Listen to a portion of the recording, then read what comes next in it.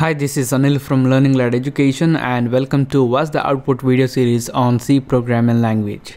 Here we're gonna give you the C programs and we're gonna ask you to guess the output of the program, and then we're gonna run the program and explain the output. So all you need to do is take a look at the source code which is here in the editor, and then come up with the output of this program. And once you have an answer, just play the movie again and I'm gonna explain the output. Alright, now I believe that you guys have an answer for this program.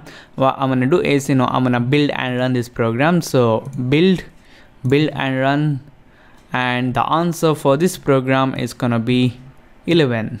Okay, that's pretty interesting. And why the heck we're gonna get 11 here? Alright, now in this source code, first we have this counter variable and we have this for loop, and inside this for loop we have initialized our counter variable to a value of 1, and we have the condition as counter less than or equal to 10, and then we have counter plus plus, and then we have a semicolon here. So here what the compiler thinks is, this is a for loop without any statements. So whatever the code that we have here, after this for, will be considered as just a code block. We can use curly braces and we can form a code block. For example, I can have a code block like this, so it is perfectly valid. And the C compiler thinks that it's just a code block, and it's gonna think that okay, this is a for loop without any statements. So what it's gonna do is it's gonna run the for loop. The counter is gonna start from 1, and then the condition will be checked. 1 is less than or equal to 10.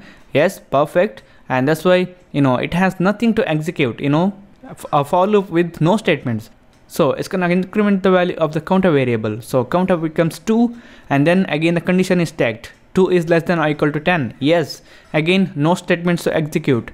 So the counter value will be incremented, and similarly it happens until the counter variable contains a value of 11. So at that time, this condition is gonna fail and the for loop execution is gonna stop.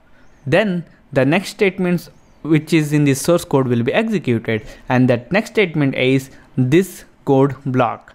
And here inside this code block we just have a printf statement, and we are printing the value of the counter variable, and the counter variable now containing a value of 11, and that value will be printed out. So we're gonna get the output 11.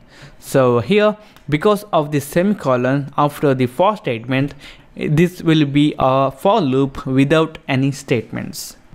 So this is it, guys. Thank you for watching, and don't forget to subscribe to my channel.